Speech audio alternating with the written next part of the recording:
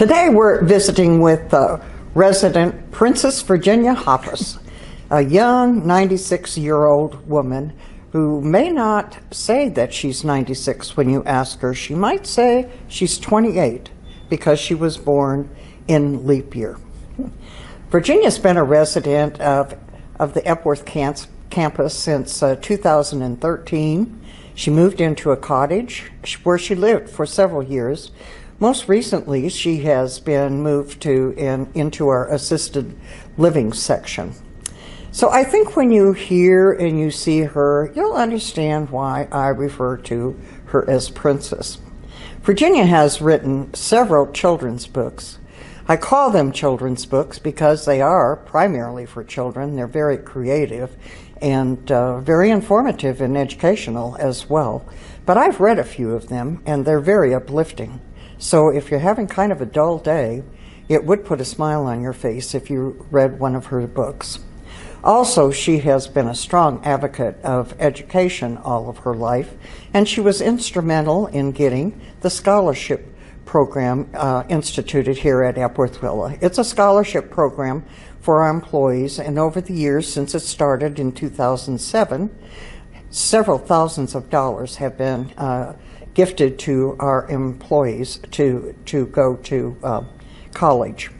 So now it's time to hear from our very smart Princess, Virginia. So let's start our conversation with her.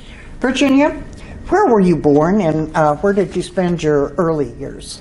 I was born in Kansas City, Missouri, and we lived near the state line, the Kansas-Missouri line. We lived near the Country Club Plaza. That was a famous shopping center, kind of the first of its kind in the United States, and we loved that. Well, I know you attended junior college in Kansas, and then what? KU after that. And what did you study? I didn't know what to study. I kind of thought I'd be a teacher, but the girls told me, oh, that's so boring. And so I just kind of signed up for a general thing. All I want to do is get married and have kids, I thought. And I wasn't very career-minded. But about that time, it was during the war, and they were advertising for student nurses. They had a student nurse corps, and they paid all our expenses, and gave us uniforms and books, all our living expenses, and bought our shoes even, and shoes were hard to get.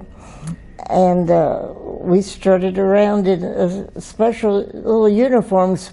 Most people didn't know what we represented, but we did get all our education paid for. Well, and you said to me that this was around the time of the polio epidemic, too. Yes, well, that was when I was in nurse training, yes.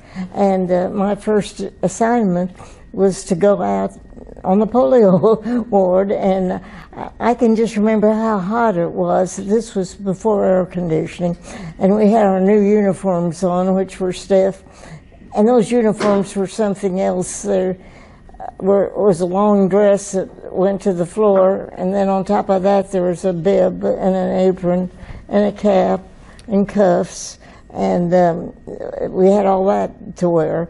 And then we went into this room with the polio patients, and they were having this Sister Kenny treatment where they used hot blankets and put over the patients.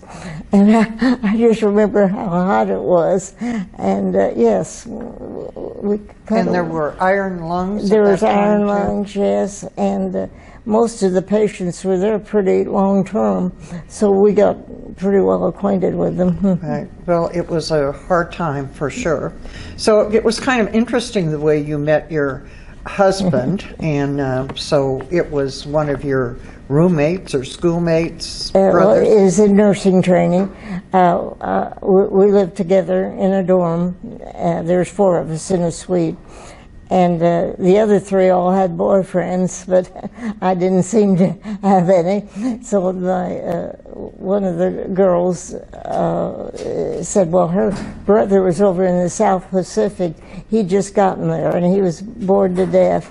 And he thought maybe, wondered if I'd write a letter to him. And I said yes, so he answered it, and I wrote back, and we wrote back and forth for 3 years. And then I met him.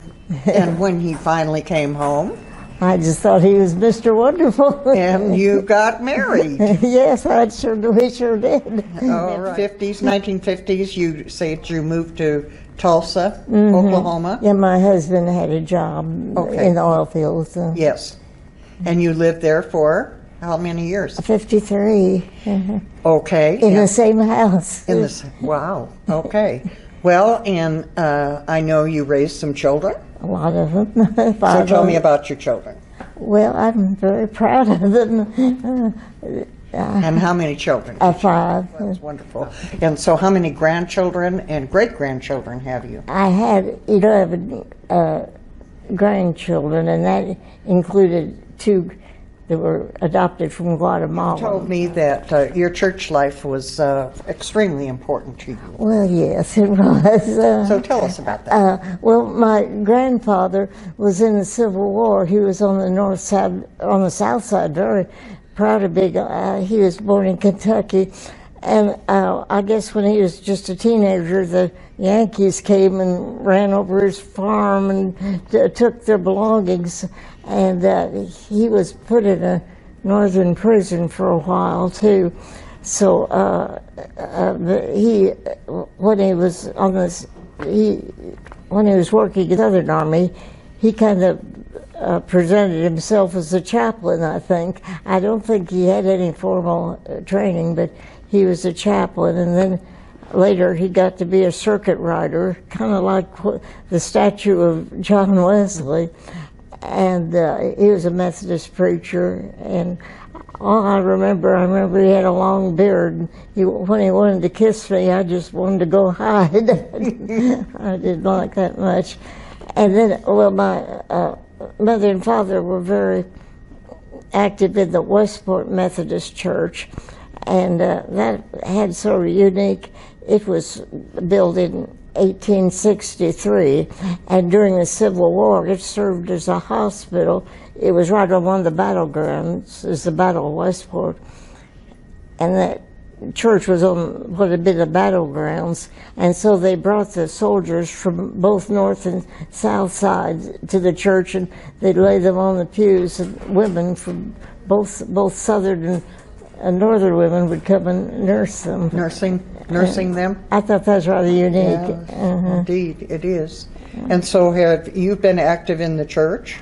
Yes. Okay. Sunday school, Bible school. Okay. And I assume that's been, all of your adult life. Yes. Okay. So you took care of your mother for a long time. Yes. And while you were taking care of your mother, you started writing? Yes. So tell us about that.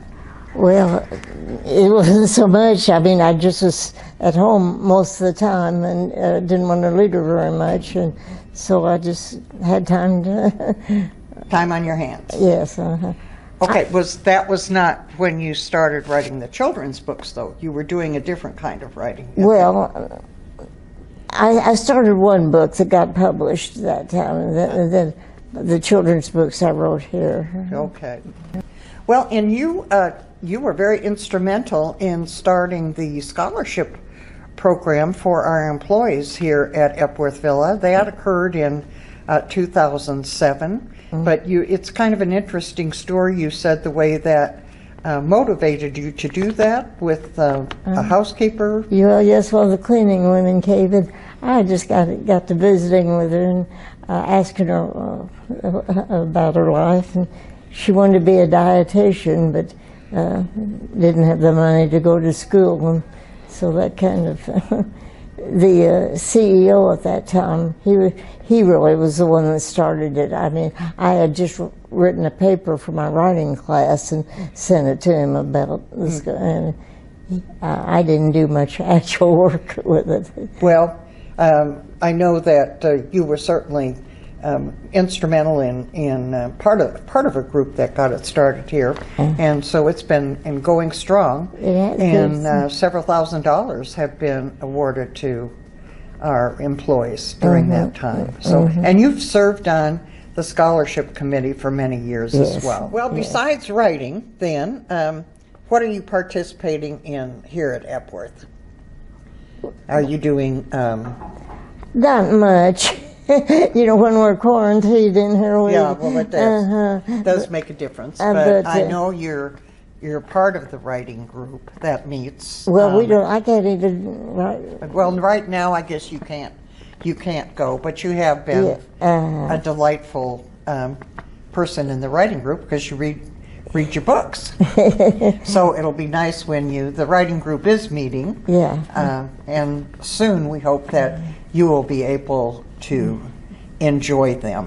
One thing I do enjoy, when my daughters set up that Zoom system, conference calls, and every Saturday a whole bunch of us get together, and we don't get together, we're just on TV, and it's just so nice to be able to see my kids and how they're changing. And my sister-in-law's in the hospital, and we could see her too, just how she was doing and all. And I thought that was such a wonderful technology, and how the camera knows when you're talking and will put the camera on the right person. They just recognize the voice. And well, we have part of our production team for these interviews are very adept at doing that too.